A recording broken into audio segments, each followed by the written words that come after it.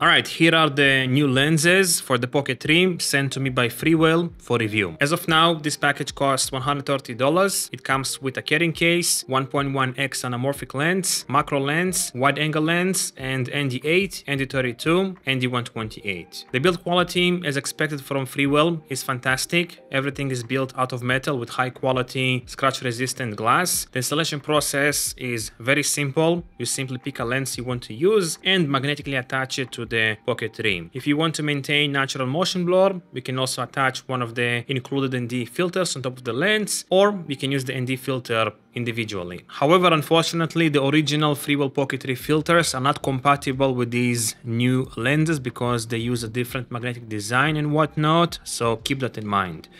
Anyway, let's take a look at the optics and what each lens is doing. Starting with the macro lens, this lens basically allows you to focus very closely on your subject, 40mm to be precise. It looks pretty cool and delivers very sharp results, especially in the center. However, unless the camera is stationary on a tripod, it's very hard to handhold it with this lens and get good results because the focus plane is very narrow. This lens is definitely something I would not use on the Pocket 3, but I'm sure you can get pretty creative results with it. However, this lens is necessary for this package because it's essentially half of the wide angle lens. The way the wide angle lens works is by stacking these two lenses together to achieve a wider field of view. I guess Freewell could have made this just one unit, but they decided to separate it to allow for more versatility. Anyway, the wide angle lens widens the field of view by 0.9 times, and if my calculations are correct, it essentially turns the 20mm field of view of the Pocket 3 into 18mm, which is 2mm wider, and it's quite noticeable when hand holding the camera and vlogging.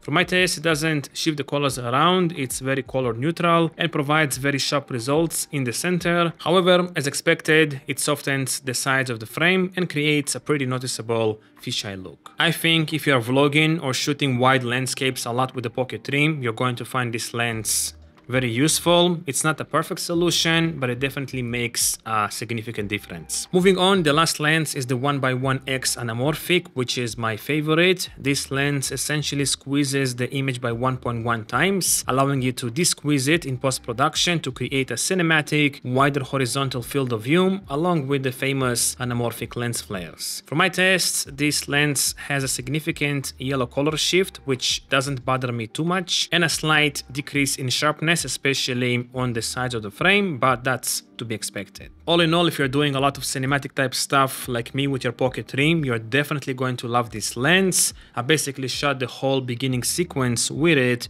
and the results speak for themselves. Anyway, as for the ND filters, I did a couple of tests and all of them provide very sharp results, but the ND8 and ND32 have a slight red color shift and the ND128 has a green color shift. So these ND filters are not 100% color neutral, but most ND filters are not. Anyway, I highly recommend this package just for the anamorphic lens alone because it's so much fun, and the wide angle lens because it can be very useful when vlogging. Let me know down below if you have any questions or comments, and I guess I'll see you in the next one. Thanks for watching.